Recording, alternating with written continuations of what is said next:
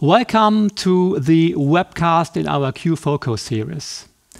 Out of our modules we offer to you in our BabtecQ world, we will see the CAD module, go right into the incoming good inspection.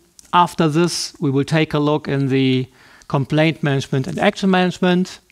And last but not least, we will see the supplier ratings.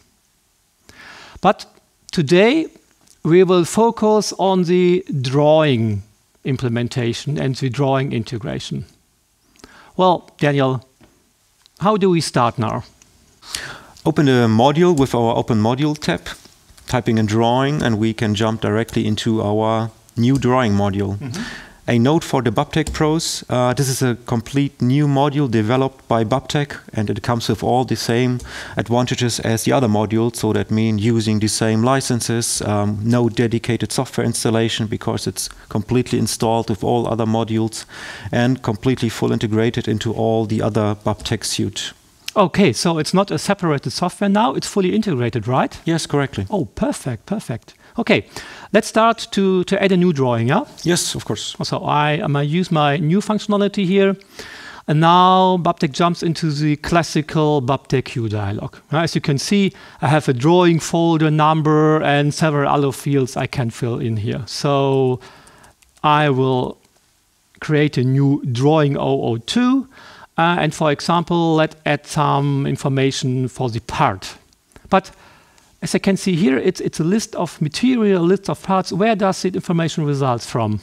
So usually the part information comes from your ERP system, and a system integration to your ERP system is a standard milestone within a Babtec project. So we establish at almost 90% of our customers a system integration to their existing business systems. Okay, that's fine. Yeah. So you have to maintain the data only in the ERP system. So if you add a new article or modify an article, it's the same in Babtec, yeah? Yes, correctly. Ah, that sounds great. So I will take the gear now and carry over the drawing information here. That's everything we have to do here. Huh? I have only one mandatory field here. Now, where does the magic happen now inside the drawing module? So the real magic happens inside the drawing dimensions. So here the tab is for importing drawings. And in this case, for importing DXF and DWG files, which is a standard export format for every common CAD tool. So I've opened the file now, and now it leads into an interactive module here, right? I can see the drawing now. Correct. This is a 2D CAD drawing. We see here a beautiful camshaft. I zoomed in a little bit, and now I take one of the information here, and the most important information here is the drawing information itself. And as you can see, if I move the mouse over this drawing information, it gets recognized. Yeah? When I click on this 50 with these tolerances, the drawing information receives a balloon here. We see balloon 100.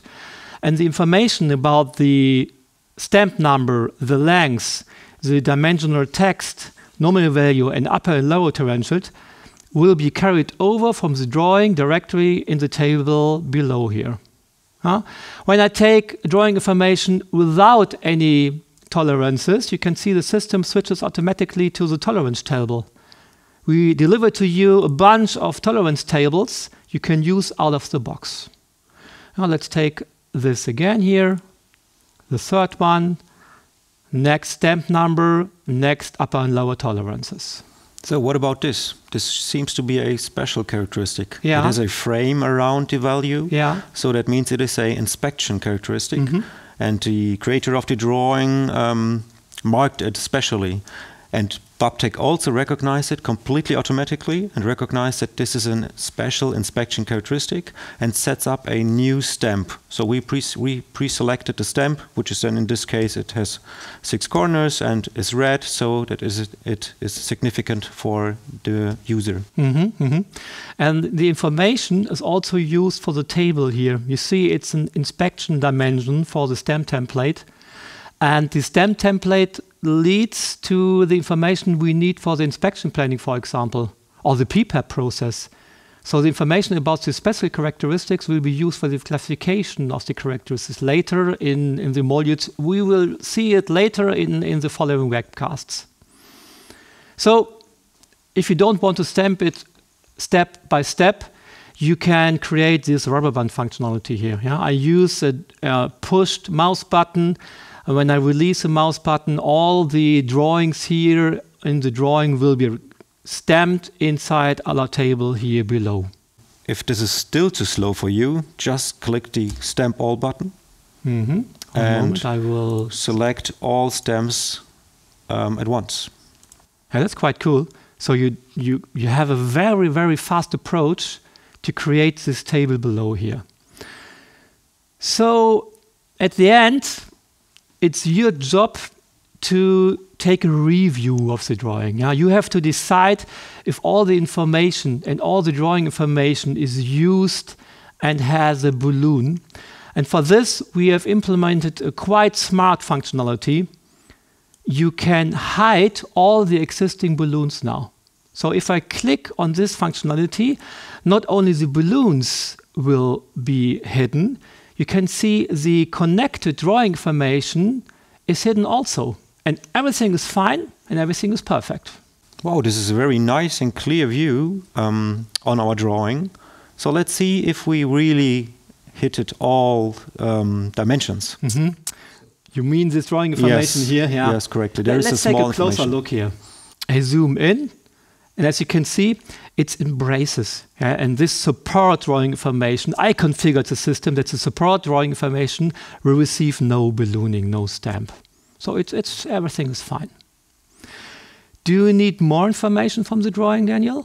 So maybe in the header of the drawing, often there is some useful information around our product, which is here in the drawing. So maybe the hardness could be a useful information for our inspection planner later on. He can use it as a inspection criteria in his inspection, maybe.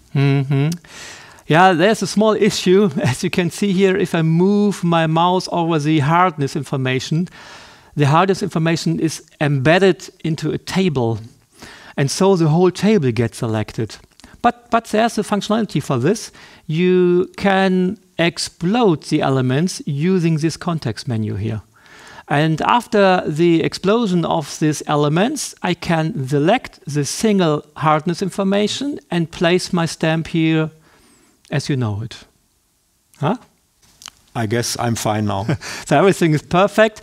To carry over the information now to the table itself, it's only one click away. Now you click on the Adopt functionality, and now all the balloonings will read out from the drawing and stored right in the SQL database Babtec. What additionally happens is that our system creates automatically a PDF file of our stamped drawing. It applies all balloons in the drawing, including the special criteria we just spoke about, the framed characteristics, which are inspection dimensions. And so now you can use this file to share it with your colleagues that do not have a CAD tool or a CAD viewer. Okay, that's fine, but I think that's not the whole story, yeah? I think sooner or later you will receive a new version of the drawing from your constructor. So maybe the constructor have moved some elements of the drawing, add some characteristics. What happens then?